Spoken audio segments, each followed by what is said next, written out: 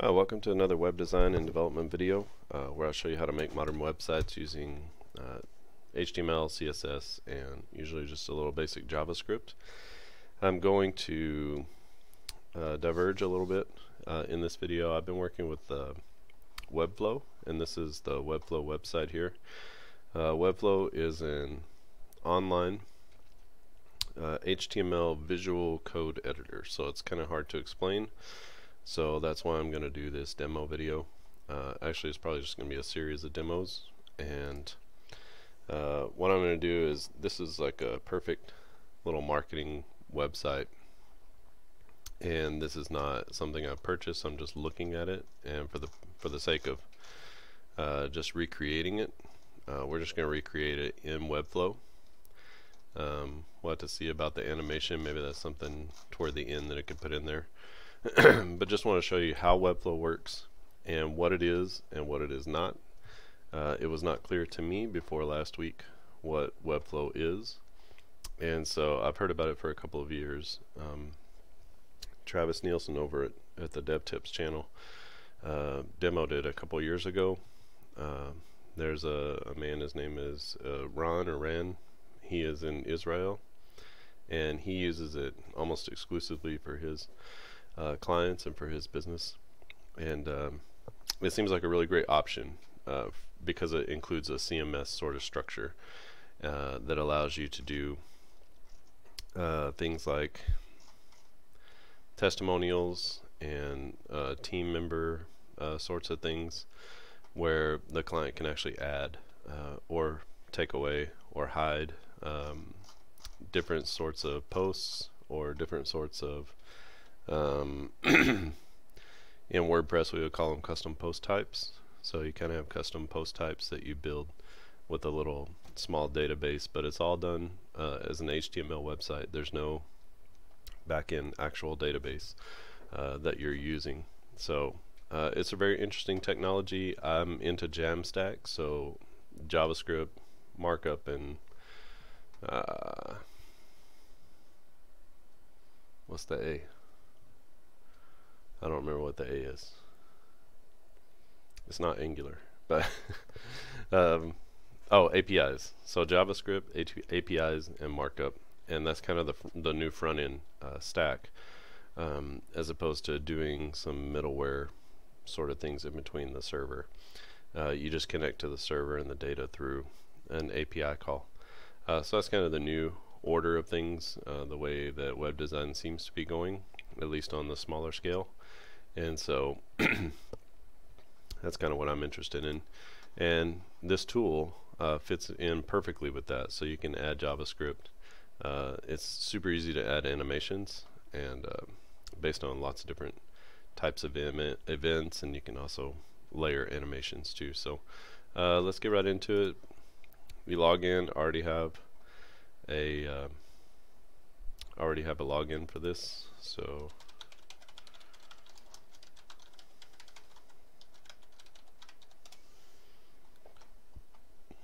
once you log in, you come to your dashboard. I have a couple of different things that I was trying to do, and this is one. Oh, this is one that I'd created. Let me see.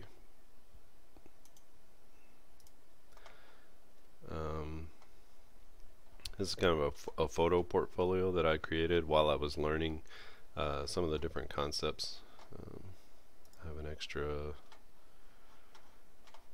This grid can be deleted. This section can be deleted. Okay, and then when you look at it in the preview mode, this is it in the preview mode. All of these images are being brought in through that CMS type system. So I've just uploaded each of them as posts. Got a little fixed element down here that just kind of stays down here. But when you click on these, then you go to the actual kind of the image page where you would have a little bit of writing or whatever about it. This is a category that's a part of the post itself, and this is set up like a post page.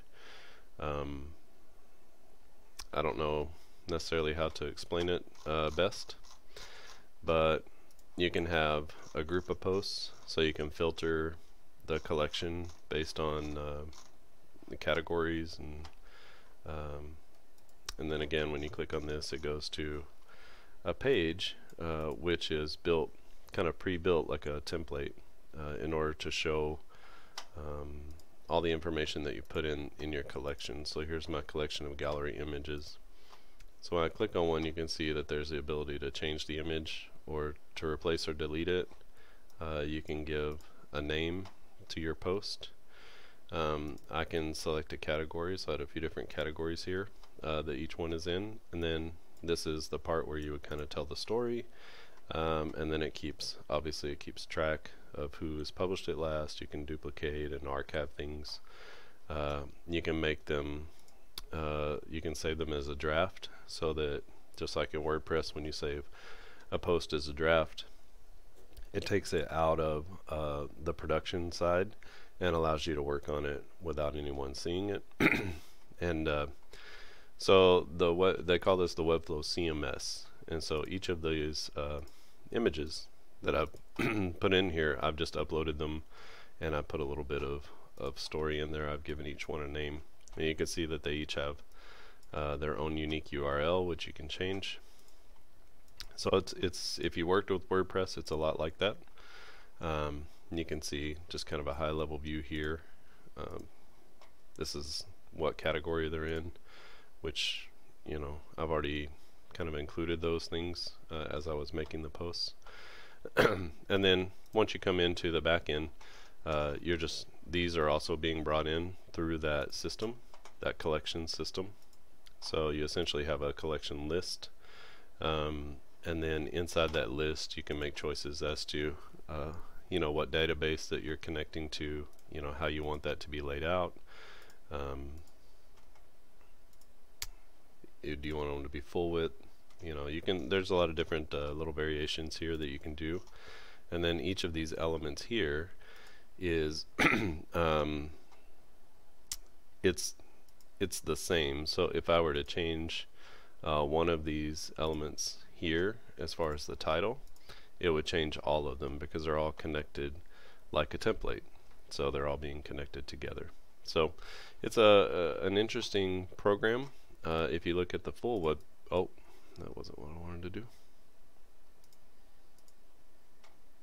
So let's publish it, and if you look at the live website here, you can see some animations. Let's see if it'll get to it. Yeah, okay, so you can see that all that information is being pulled in here to its unique page, and when I roll over, I've created some just basic little animations. The animations were all created using drag and drop inside of Webflow, and then when you click on one, it goes to that particular photo's unique page. It pulls in more images. You can decide how to filter these images. It can be based on this category here. You could show all other portrait images, or you could show everything but that same category. So you could just do kind of related images, that type of thing. But you can see that it creates a unique page for each CMS collection item. And then you go into that like general template page for all the collection items, and you decide what it's going to look like using, you know, just normal, you know, I'm just putting in an H2 or whatever it is, and then I'm connecting it to that collection, and then each time we get to one of these collection pages for that collection, it just inserts the title of the collection item that we made in the back end. So it works a lot like you would normally expect a blog, or you would expect a CMS to work. And one of the really awesome parts about this, actually just go back, one of the awesome parts about Webflow is that if you just do a question mark and edit, it brings up the Webflow editor. Maybe? Yeah. So it brings up an editor, and you can actually log in and Let's see if it'll allow me to do that.